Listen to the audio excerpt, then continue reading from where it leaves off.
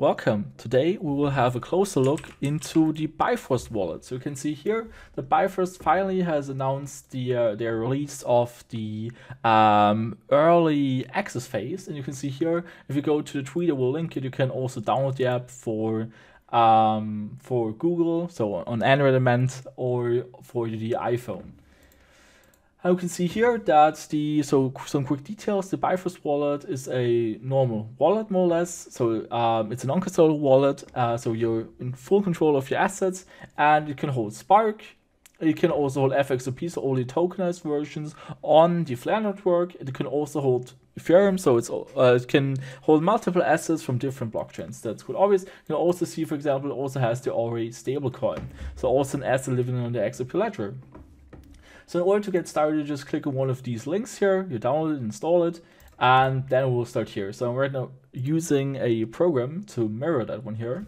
Okay, right, and then let's get started. You can see here, you click on create wallet, and we can create a new wallet. We've got the terms of service, so I'm going to agree here, and I have to checkmark that, and let's start. So the first thing we've got here, so right now the mirroring is unfortunately disabled.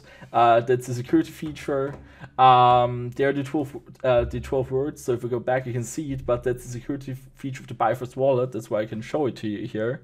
So you just write down the 12 words. So right now I can see the 12 words, and I have to back them up. So that's the idea here. So I'm just going to copy those now. And you have to back those up. So this is the so-called seed phrase. So this is the access to all of your assets. All right, so I'm going to continue now. And on the next thing, I can again not show you what I'm doing right now. So now it's asking me for all the words in the right order. So it's just checking if I wrote them correctly down. But like I said, sorry that you can see that. But it wouldn't matter, so I would however do it, it would block that. So it's, like I said, part of the security feature. So after doing that, finally you can continue. Now hopefully you can see it again. Great. So now I can set up a pin code. So I'm going to use 1, 2, 3, 4, 5, 6. And I have to confirm them one more time. And yeah, I can skip that for now. And we can see here, that's now the Bifrost wallet. So right now I've got no coins in there. So you can see if I swipe up there, I want to receive, for example, let's try to receive XRP. And right, so I'm just going to copy the address here. So as far as I know, it should be on the testnet. So we're just going to go to the testnet of the XRP ledger. And we're just going to quickly grab a new account here, generate credentials. We're just going to generate a new testnet account. So just copy the secret, go to the XRP toolkit testnet, enter here. The account should be activated in a second. And now I'm going to send XRP to my Bifrost wallet here. So now I have to copy that. So I'm just going to use so I copied that, but now I'm going to use the toolbox here. If I can grab it, I want to copy the clipboard. If I can. Well, at least I'm trying right now. Nope, my bad. So maybe I have to copy it. So I'm going to pause quickly. Alright, so it did copy the address. Now we will go to the XRP toolkit and send there some XRP. For example, let's try 100. I will confirm that now. And if we have a close look into the Bifrost wallet again, so as soon as it's confirmed, so we'll look into the Bifrost wallet. We can click here. We can see that I will reload now. Maybe I will also quickly have to check if it's connected to the mainnet or the testnet. And I'm also going to enable the developer mode. Yep. Great. So yeah, we are right now on the XRP ledger testnet, so that should work though. So yeah, so now there we go. So right now we just received our XRP here. So you can see if I just try it again, I can just again go to the XRP toolkit. So we are now on the testnet. And if I, for example, send another 20 XRP, it will also show up any second here in the on the Bifrost wallet. So right now it's showing up 120. So you can see that. You can see by whom it was sent. It was confirmed. You can see the network fee. We can also try sending the Ori stablecoin. Well, let's try that. If it's mentioning that here, does it have Ori? Nope. Okay, so great. So you can also add custom tokens, so it's also supported. If you want, for example, well, let's try USDT, I guess. We can just try any ETH testnet. So there's also a USDT. So would have to look it up though.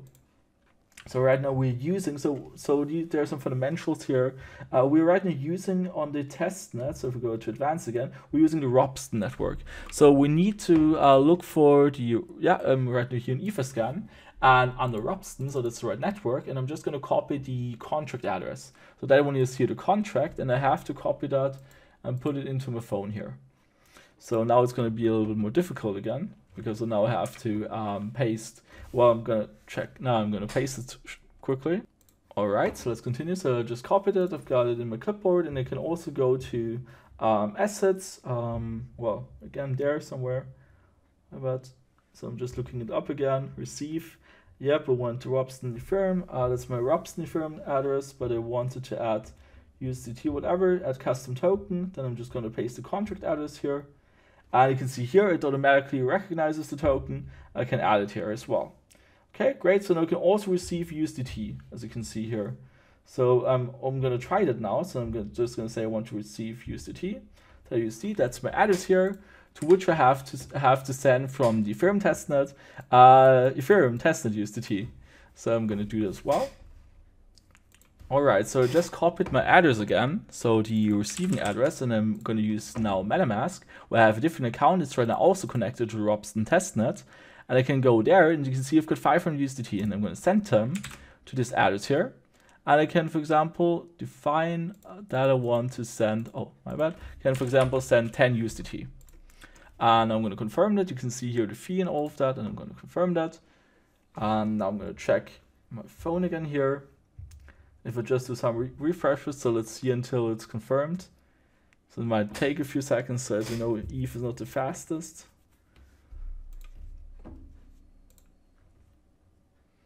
So yeah, I'm just going to pause again. Alright, so just for now I was sending the wrong USDT. I apparently have some different ones from the Flare Finance network, I guess. So these are not the correct ones. I would have to look up for the other token though, but I won't do that. I was able to send ETH, so you can also see that I've got 1 ETH now in this wallet here, which you can also send again to some other address, or you could, for example, also send XRP here. So it's it's a normal wallet. I was also not able to add any other issued currencies on the XRP ledger yet, so I guess they will just add that. So this is just a very early version of the Bifrost wallet. And right, so that's how all of it works. So the only functionality you can so far test here is exactly like sending and receiving XRP on a testnet, and yeah, that's how it works. So we can also try it the other way around. I'm just gonna go to I just copy the address from the sender, so you can also send XRP now. For example, whatever, 20 XRP. At least I'm gonna try it, 22 XRP, send it to that recipient there. Continue, I'm going to confirm that. So now I have to enter the PIN again. And you can see that, well, damn it, I just have to repeat it again. So because I really didn't know that you weren't able to see that. So one more time, you can see that I can just go to send, enter the amount of XRP I want to send here. I can continue then, enter the address of the recipient, and also confirm that, and just enter the PIN code.